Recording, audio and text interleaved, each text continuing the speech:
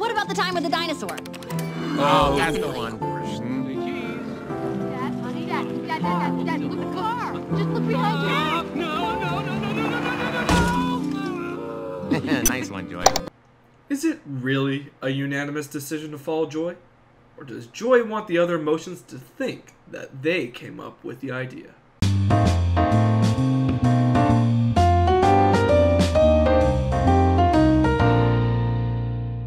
Hello, Lost Boys and Lost Girls. Welcome to the Second Star Channel, the only channel on YouTube that combines the wonders of Disney with the artistic styles of jazz music.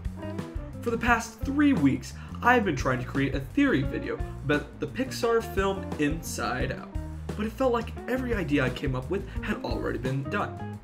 Do emotions have emotions?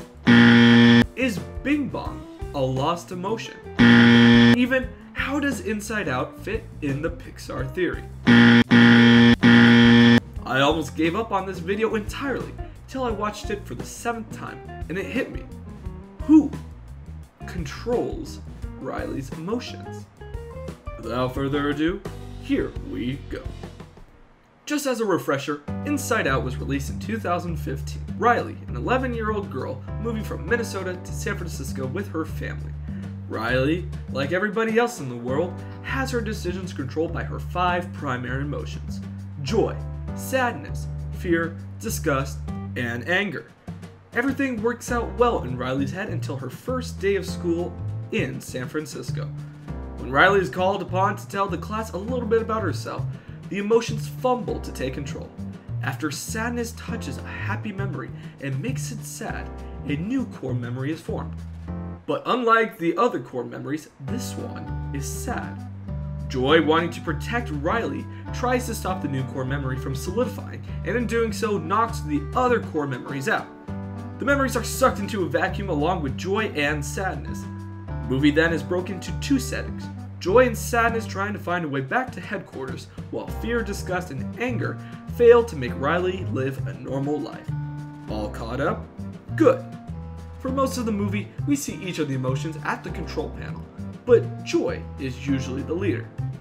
All of Riley's core emotions are happy, so that would mean by nature joy is in charge of controlling Riley's other emotions, right? Theory over, case closed.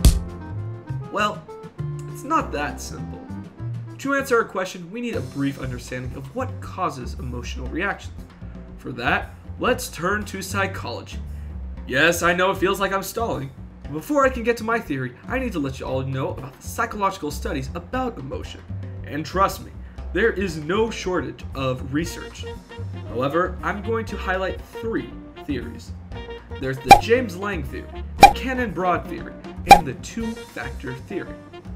James Lange theory was proposed independently by psychologist William James and psychologist Carl Lange. The James Lange theory of emotions suggests that emotions occur as a result of physiological reactions to events. The Cannon-Broad theory takes a different approach. According to the Cannon-Broad theory of emotion, emotions and bodily changes do not share a cause and effect relationship like the James Lange theory proposed. Rather, they occur simultaneously following a stimulating event.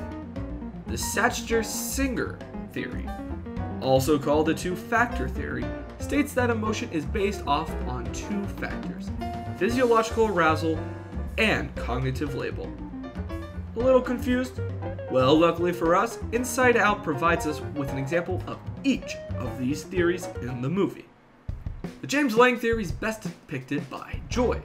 After falling from the side of the cliff with Bing Bong, Joy is surrounded by nearly forgotten memories. She holds a memory in her hands and cries. The cause in this situation is Joy seeing the memories, and the effect is her crying. Joy is saddened by the memories, an emotion that she wouldn't usually feel unless she was in such a sad situation. The Cannon-Broad theory is best depicted by the change in Riley's memories every time sadness touches them. A lot of Anger's reactions also follow this theory, as his flames grow when his temper starts to build up. I'll come back to this theory in a little bit. The 2-factor theory is the theory mostly depicted in this movie. It's the most obvious because the emotions are commenting on the actions of Riley. For example, when Riley begins to choke up at school, Fear exclaims, "We're crying at school!" which causes Riley to cry even more. All of these theories underline another cause. Should we be asking what controls Riley's emotions instead of who? Well, not necessarily. The film makes it pretty clear that the emotions are the ones in charge, reacting to their environment as see best fit. The emotions themselves don't have emotions because they are all part of Riley. Sure, there are certain times when they refer to Riley as a parent might refer to their child, but they are the driving force of Riley's behavior and decisions. The emotions, however, can express different forms of emotion, not because they possess other emotions, but because they are being influenced by emotions around them. Let me explain. Like in any group setting, decisions are influenced by the thoughts of others.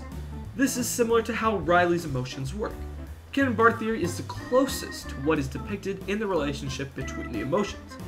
When Joy creates the first idea in the film, the imagining of Riley's new bedroom, everyone happily participates.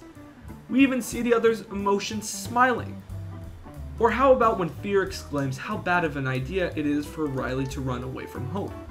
Anger and disgust begin to panic, realizing the horrible mistake. Panic is a form of fear. The emotions that take charge intentionally and unintentionally are controlling not only Riley's decisions, but they are forcing the other emotions to comply to their thought process. This can be through a verbal exchange. You sure we want to do this? In we go! Okay, going in, yes! But it can also be through the emptiness of emotion. Towards the beginning of the movie, Joy is saddened after looking at how bad of a day Riley had. But right before she is left alone at the control panel, sadness touches her. Fear's influence, because of his touch, causes sadness to panic the entire way back. At the end of the movie, after Joy lets sadness take over the control panel, she puts her hands on top of sadness' hands, making sadness smile and causing the first dual emotion core memory. I don't know about you lost folks, but I don't usually associate smiling with sadness. The emotions are in control of one another, either by exclaiming a highly emotional statement or by simply touching one another. At the end of the film, we see the 5 emotions working together to make Riley perform the best in hockey. Just like the movie depicts, emotions are complicated, and it's perfectly normal to feel as if you are experiencing multiple emotions at once. Inside Out is an animation masterpiece that will have a legacy much longer than several of Pixar's films. This is of course had to be the first property that I created a theory around, and with that, I think it's safe to say that this theory has been Disney-fied. And there you have it, lost folks. Hopefully you enjoyed this in-depth history on Disney-Pixar film Inside Out. What other Disney properties should I write theories about? Let me know in the comments section. If you liked this video, please give it a thumbs up, stay in the loop and be informed in all history and fun facts Disney, make sure to hit that subscribe button. Until next time, keep on flying second star to the right and straight on till morning.